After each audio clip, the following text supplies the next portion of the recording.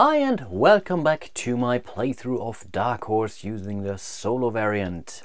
I already played a couple of turns, but unfortunately I was not really able to make much progress. Keep in mind, my goal is to build 3 cities, and I already only have 3 cities, and on top of those cities I still need to acquire 10 pieces of gold, which is really quite a lot. So far I haven't gotten any gold token whatsoever, so I think I really have to speed up a little bit. But yeah, let's wait and see. And I think apart from that we can directly jump into the next round. So again, we start with a purple player here. That's the 3 politics action. I really don't care about this one.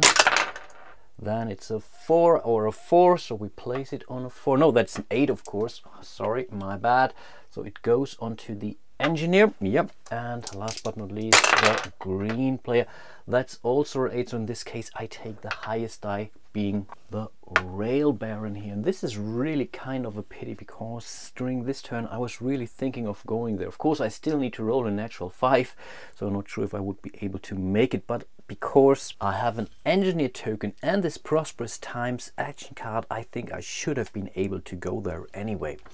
Okay, I think there's not much I can do about it, so let's roll our dice. We are still deputy, which is certainly a good thing. So let's roll those dice. That's a 5 and a 4. Here would be our natural 5. And yeah, with a 4 I could still go to the work crew. What should I do?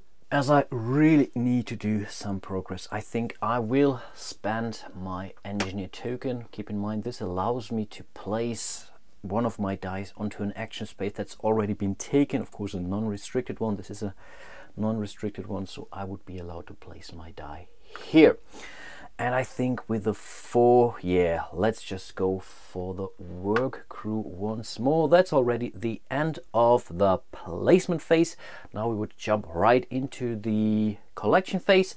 So let's grab this die first, produce resources on 2 hex types. And of course I choose wood and food, so both of those hex types will produce now. So I get 2 pieces of wood and 1 food token, which I definitely might leverage sooner or later. Then I will place my prosperous times, take the hired hand action for free, no dice required, so I get a bonus die for the next round. And on top of this I'm also allowed to gain 3 resources of the same type, and of course I have to go for ore this time. So that's definitely a very cool card, but unfortunately we have to discard it now. Yeah, and then we will do the rail baron. So this costs me 2 pieces of ore, 1 food token, and this gives me 2 rails, which I have to place immediately. And now I have access to this resource hex here, the ore. I really need that in order to build some more rails. I was really doing, or have made a real major strategic mistake. I really should have placed my first rail here, then I could be here, and then I would be allowed to place my city right next to those 2. I was considering taking it back because I noticed that during editing, but I don't want to cheat here, so I leave it as it is. And yeah, let's see if that might become a problem, but for now, again, I will keep it as it is. And I think that's already the end of the round. Yep, that's the case. So let's move the game end token, and then let's start the next round. What do we have here? That's the 2, the hired hand. Okay, might be able to live with that. Let's go for the red player. That's the 10. Oh man, in this case I will lose the deputy die during the next placement phase. For this round I'm still okay, because those are being collected after we've placed our dice. But yeah, this is really a downer. But of course we must not forget the green player. That's 2 and a 1. In this case he will totally go for the pioneer action, and this is one of the exceptions, like the sheriff, where the ghost player will actually do something. So we will reveal 2 action cards, and whenever we see an event card we will trigger this event card. Okay, that's the ghost players. Now back to us. Keep in mind, we were able to gain the hired hand for free because of our action card we played. I'm still allowed to use that deputy die, so I could change it to a 4, always the opposite face. Let me quickly think what I will be doing with it. But even though these are 3 dice, I think I will use the 12 as it is and will place it onto the Tycoon action. This gives me 1 gold and 1 rail for free, though that's really worth it. Let's move into the collection phase, and the first thing to do would be to trigger the Pioneer action now. And the way how it works, we would just draw 2 of those cards. We would reveal them. Here's an action card, Entrepreneur. Receive 1 influence points and 1 rail. That's okay, the rail. And the Snake Eyes. Both of those are action cards, so they are just getting discarded. If there would have been an event, we would have triggered it. And then I would also be able to use my 4th ability here. But yeah, we were not lucky this time, so we will just discard those action cards. Then we come to the Sheriff action. This means we have to get rid of the Sheriff token, unfortunately, so we would also lose that die. I will do it right away. So we are here at the Tycoon, so I will place the die here, but because I'm on the Tycoon, I'm allowed to place 1 rail for free. But what's also important, we would gain our very first gold piece. Awesome, not that bad of a round. Of course, it's really a pity we lost this deputy die here, but yeah, let's see how I can do without it. And then we would end the round and start a new one with a purple bear. That's the one. This goes also to the Pioneer action, so we will see 2 more action cards and potentially our first event card. Let's see what comes around. That's a 10. Okay, it goes to the Mayor or the Sheriff, and I might have made a mistake because you randomly determined this, but yeah, I will play it now this way. So on a 1 or 3 it's the Mayor, on a 4 to 6 is the Sheriff. In this case, really, a normal player would have taken the Sheriff from me, pretty sure about that. That's a 6, so yeah, this 10, oops, this was a 10, goes onto the Sheriff's base, that's for sure. And still the last player, that's a 3. Yeah, so politics action is blocked once more. I really don't care about this one. And then let's just roll our 2 dice, and yeah, now they are back to normal. Ooh, that's really a very lame roll. What should I do with it? I think I will use my wild die token. This allows me to reroll those dice, or I could use it to do a +1 or -1 on any of my 2 dice. I'm not allowed to change the facing, so I cannot use this one to make whatever this 2 to a natural 3, for example. That's not allowed. It's just a virtual change. So I would add a +1 to the 3 here, to the 2 here, for example. So in total I have 6 points, and I think with the 6 I will go on to the builder space here. I really want to build my first city now. And then yeah, let's jump right into the collection phase. We start with a Pioneer action here. So again, let's draw 2 of those action or event cards. And here we have 2 events. In the normal game, in the multiplayer game, you would now discard both of those cards and the player would be allowed to draw 2 new cards. But in this solitaire variant, we would just roll a die. 1 to 3, it's City Fire. 4 to 6 is Jailbreak. That's the Jailbreak. If a player has the Sheriff role, it is removed. We don't have it. The Sheriff action now costs 9+. So overall, that's better. I think that's pretty okay. And because it's a permanent event, I'm allowed to gain an additional action or bonus die during the next placement phase. Awesome. On top of this, we would place this event thing next to this space, so we know there is an event, but we would also place the corresponding event card next to it, so we will remember. And now it's definitely easier to get the Sheriff action, but right now we really do not care.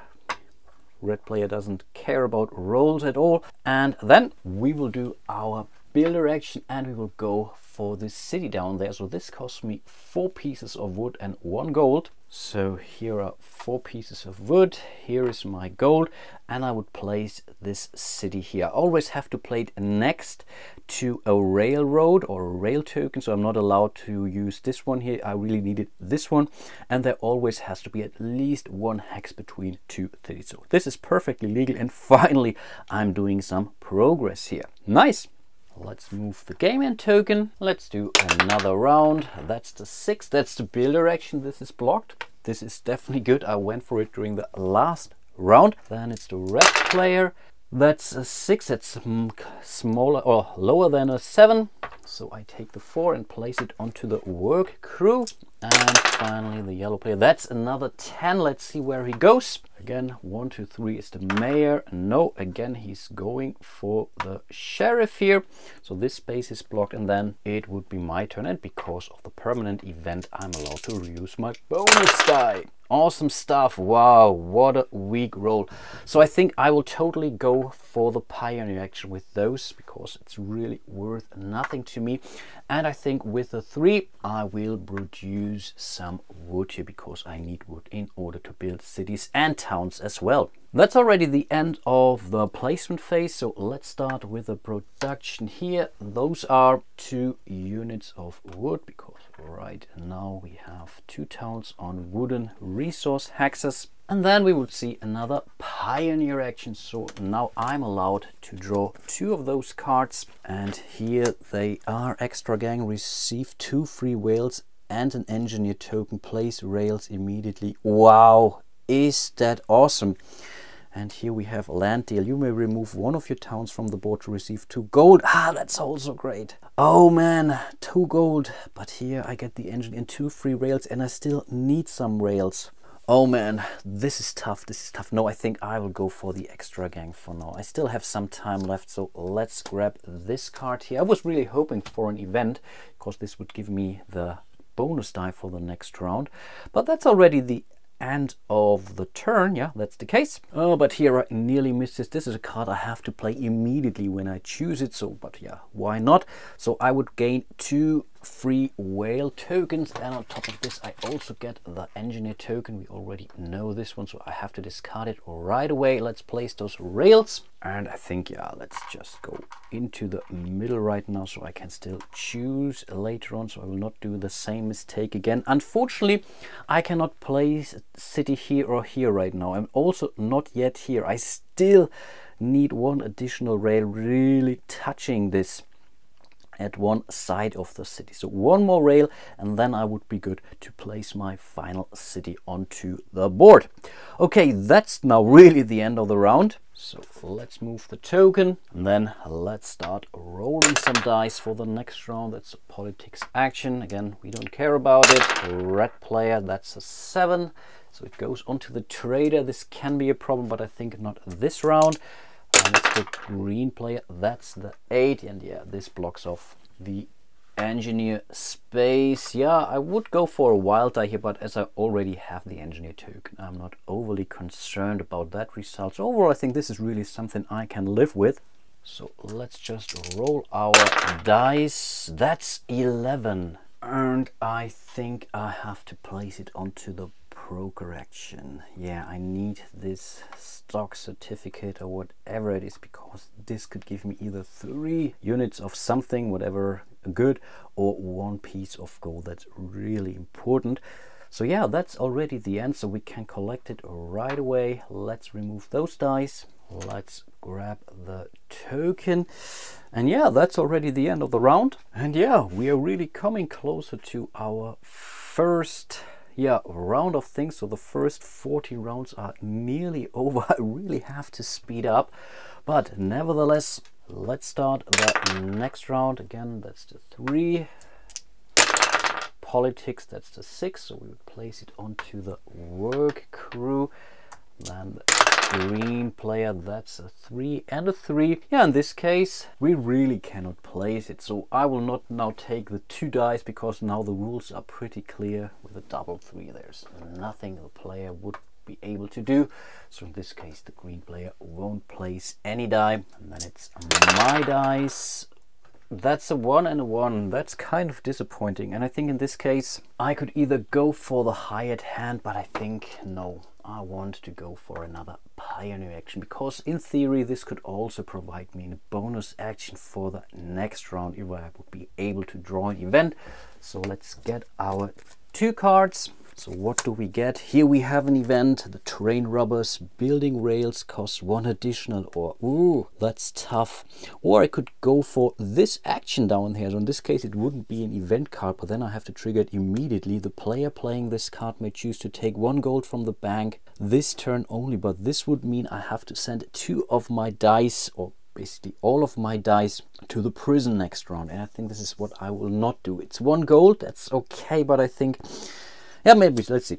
Then we have the dirty deals. Take the tycoon action for free, no dice required, even if it has been taken. And here I also have to send a die to a jail, but only 1 die in this case. So no, I will totally go for the train robbers. This is a permanent event, so I get my bonus die for the next round. That's already a good thing. Then we have to move this event token here. We will place the card right next to it, and then I'm still allowed to keep this card, and I can basically use it whenever I want to. This is really great, and in theory I could do it right away, but I think right now I want to wait. So end the round and start that next one. That's the 6th. Bill direction is blocked. Kind of a pity. That's a 3. Again, the politics action. And then here we have the 11. That's the broker. That is kind of a pity, but I don't know if I would be going there this round anyway. Now we have our bonus die because of the event that's been played. And again, a very, very, very unfortunate roll. This is really tough. So I think with this, I will go onto the pioneer action once more. And with the 2, I want to produce some more wood. Yeah, let's jump right into the collection phase. Let's get some lumber. We still only have 2 towns on wooden resource hexes, so we gain 2 pieces of wood for that. And then it's again the pioneer action. Again, we are allowed to draw 2 of those cards. So what do we get? Motherlode. You receive 3 ore for each of your towns positioned on ore hex, or you may trade any number of resources for 1 in exchange for ore. That's okay, I guess, but let's see.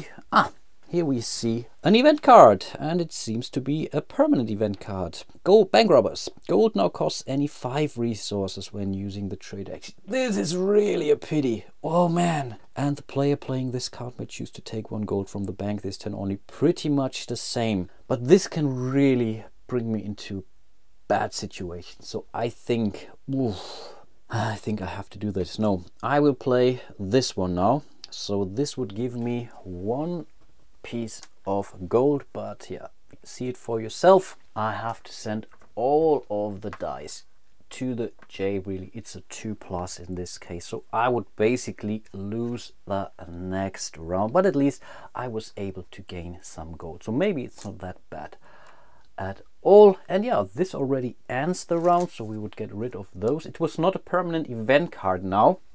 Keep that in mind. I played it as an action card in this case, so I'm not getting the bonus die, but I wouldn't be able to use it anyway because they're all in jail. So in this case, I will only roll the dice for the ghost players, but of course not forget the game end token. And I'm only doing this because in theory we could see another event, so one of the players could go for a pioneer action. Okay, that's a 5. We don't care about the 5. Let's see, that's a 3.